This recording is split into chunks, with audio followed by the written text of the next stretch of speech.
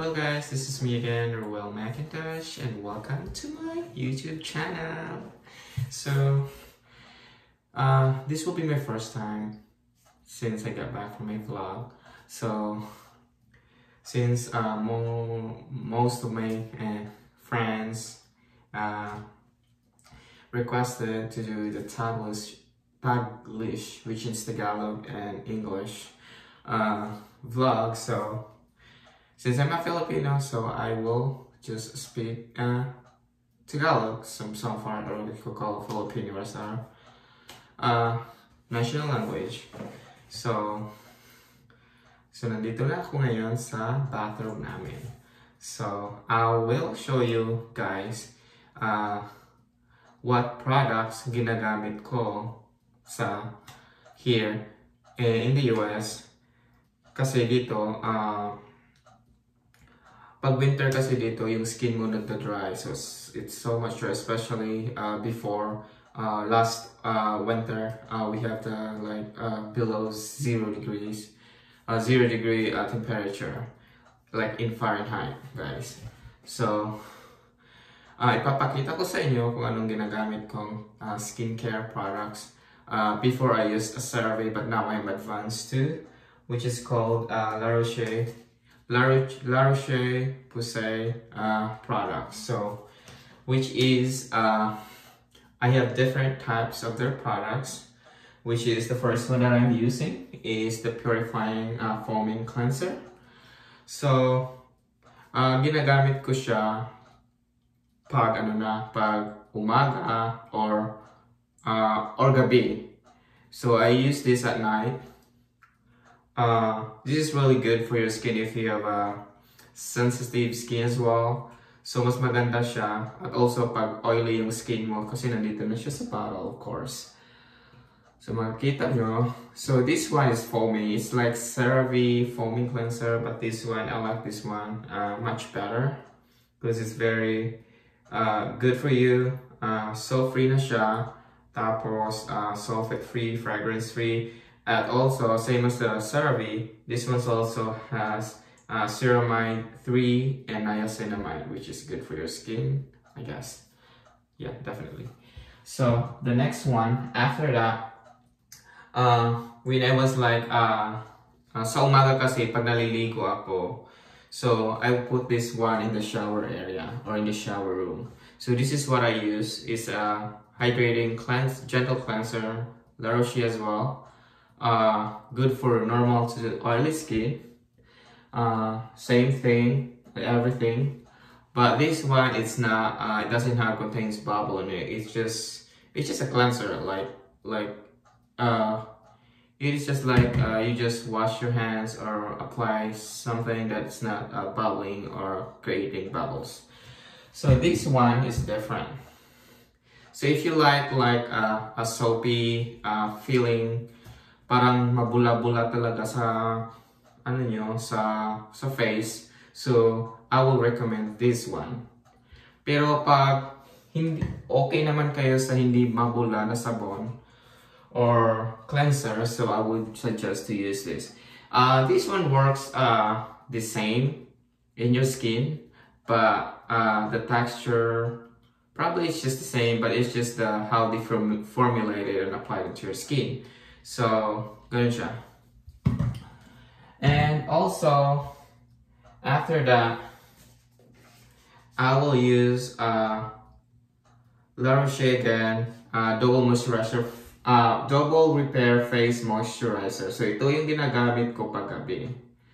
So, maganda kasi siya kasi meron siyang prebiotic thermal water, which is really good for your skin. Sometimes, need din natin ang probiotics sa katawan natin, not even inside our body but also outside, externally in our skin. So look at that.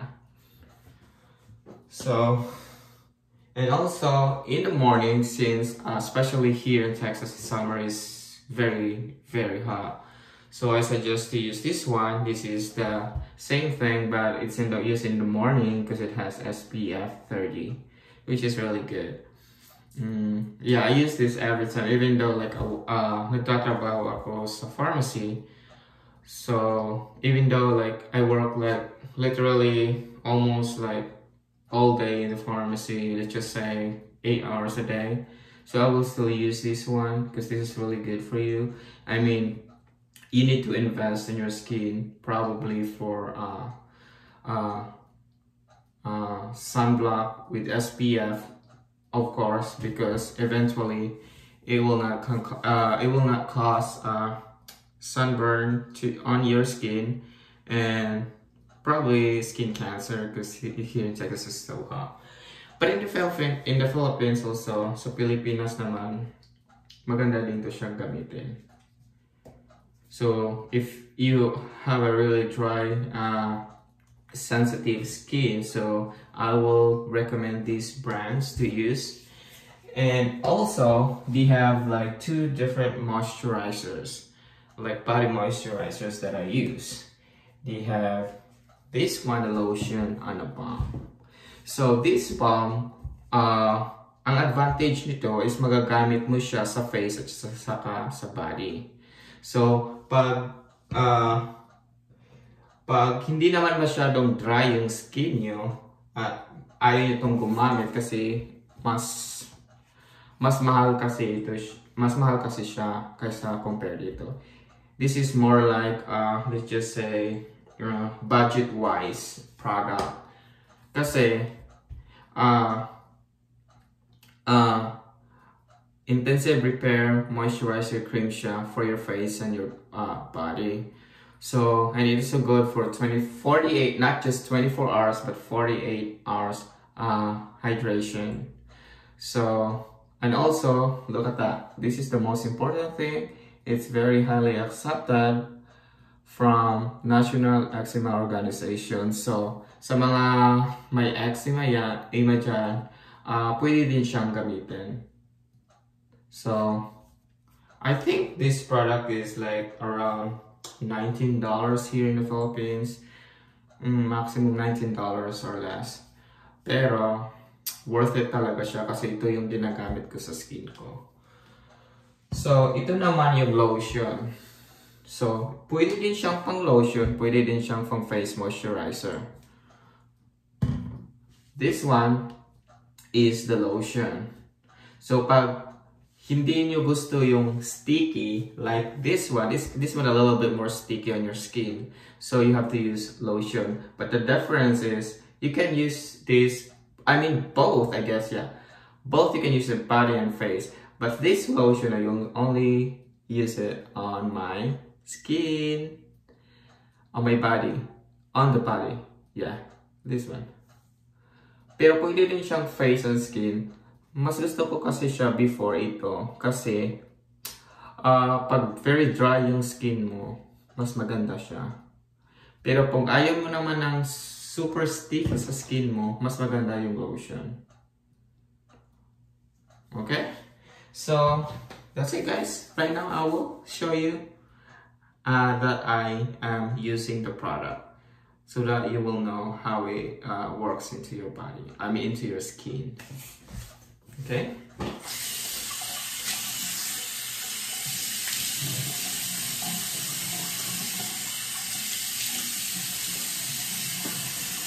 So, ipapakita ko muna sa inyo itong Purifying Foaming Cleanser.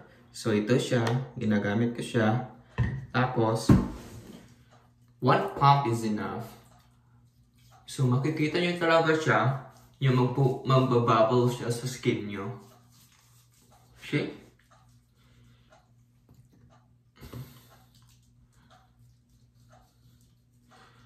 So ito, ginagamit ko siya paggabi bago matulog. Ito yung ginagamit ko. Ipapakita ko lang sa inyo kung ano ang ginagamit ko. So ito.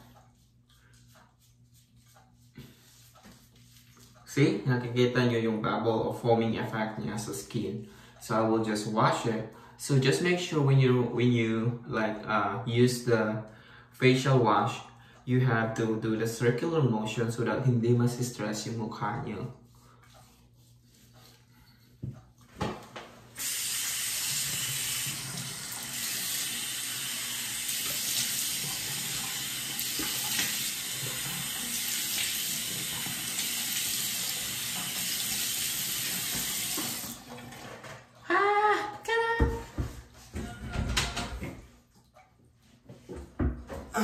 Tama kasi ako. So, pag magpaano na kayo, if you dry your skin, don't rub your skin like it's the end of the world. Oh my goodness. So, kailangan talaga ganito lang, gently on your skin. So, yan yung effect niya. So, nakikita nyo, maganda siya sa skin. I know that my skin is not perfect, but at least I am taking care of my skin. So, we will use the second one, which I use every morning. So, this is the hydrating gentle cleanser. So, it will not create a foaming effect on your skin. Parang wala lang siya. Parang nilagyan mo lang yung liquid tapos nirub-rub mo siya. Ganun at saka rinse it.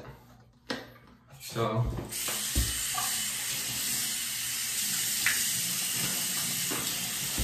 see? Tapos ito, 1 pump is enough. See? Para lang siyang para lang siyang lotion na ina-apply mo sa skin at the same time. Gentle cleanser siya. Diba? Kita mo. Wala talaga siyang bubble. Parang ka lang nagpa-facial. Diba? So ito talaga yung, I think I use this like probably mga 2 buwan na. Yeah. Or no, I think 3 months. I'm not sure. But matagal ko na talaga siyang ginagamit. From CeraVe, I used to this one. Kasi mas maganda talaga siya sa skin mo. So that's what I observe on my skin. Di ba pag sa Pilipinas ka, whitening ng whitening ng whitening. So dito kasi, since nasa Amerika ako, hindi ko magamit ng whitening. Kita nyo naman magpapatay yung mga tao dito. I mean, yung white American. So, ito talaga yung ginagamit nila. Moisturizer, gentle cleanser. So, wala talagang whitening. See? And then I wash it. I mean, rinse it.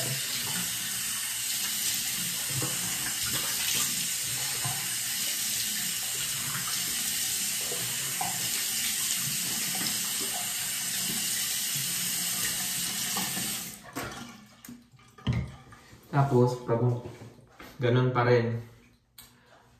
Pag nag-dry ka ng skin mo, using the towel, you have to be gentle. Hindi ba? Kita nyo? And also, for more information about this product, they have also different, probably more than 20 different types of products La Roche Posay, but they have also like a face mist where you can i-spray mo siya sa mukha para maging looking fresh like celebrity. Dang. And also they have also micellar water, which I didn't really buy because I don't use makeup. So, and also after all the cleansers that I use, so I have to use this double repair facial moisturizer. So ito yung ginagamit ko. So ito rin yung texture niya, yung color niya. I-apply mo lang siya sa skin.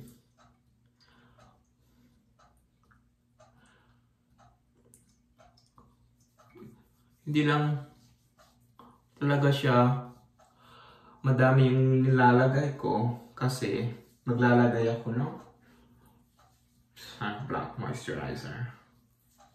Diba? We'll see.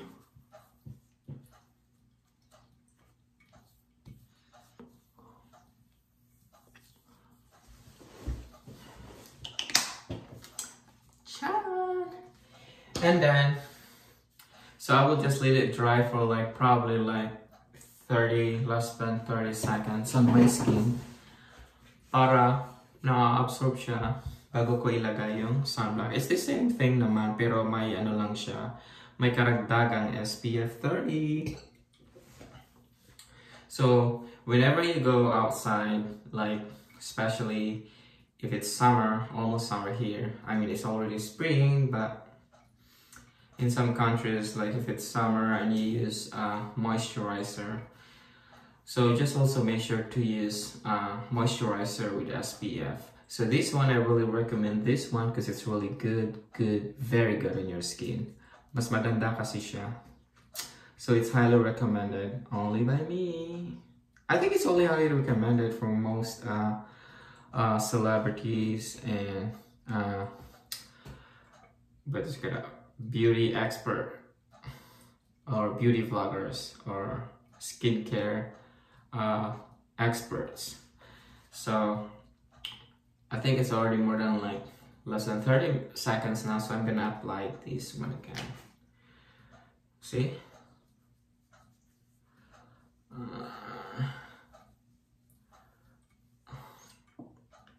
Alam niyo naman, pag sunblock talaga, magmamarka talaga yung puti sa mukha mo, di ba? Aminin natin. Pwede rin siyang gamitin nyo, I think, if you like use makeup, mas maganda rin itong gamitin like pang base nyo. Kasi, usually kasi yung makeup nakaka-dry ng skin. I mean, based on what I've researched. So, if you are like love your skin, kailangan talaga magamit kayo ng moisturizer before you apply makeup onto your skin. So, ganun na nga. So, lastly, ito siya ang Lip Care Balm Moisturizer. So, ito siya. Kita nyo naman. Ipakikita ko sa inyo how sticky. See? And the lotion is like this. See?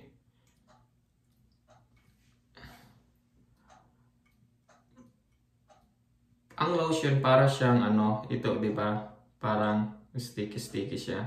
Pero yung lotion more on watery. I-combine ko na lang siya.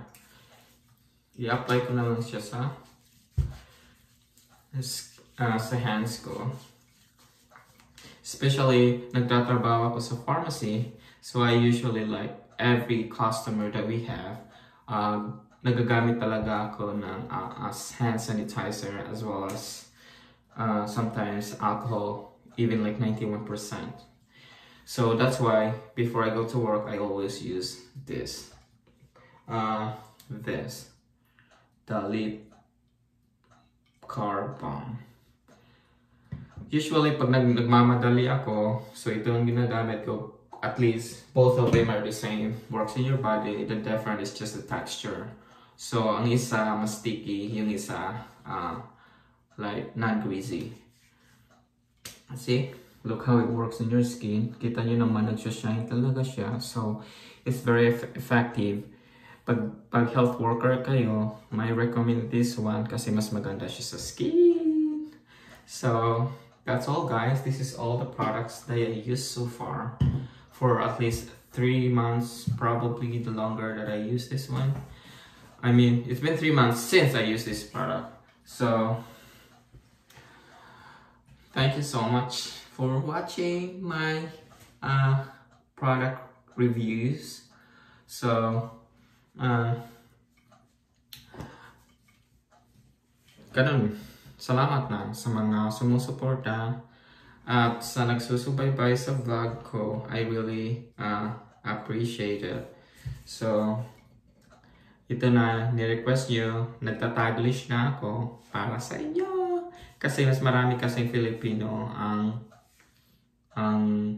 nanonood ng vlog ko.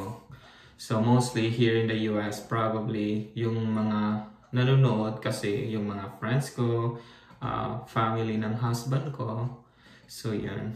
So, that's it guys. thank you for, and I hope you enjoy this videos, and also don't forget to like and subscribe, and of course share my videos and spread it to your friends, and ask them to watch it if you can, so that just supporting me as well. So this is me again, Ruel Macintosh. Thank you, and see you on my next vlog. Bye.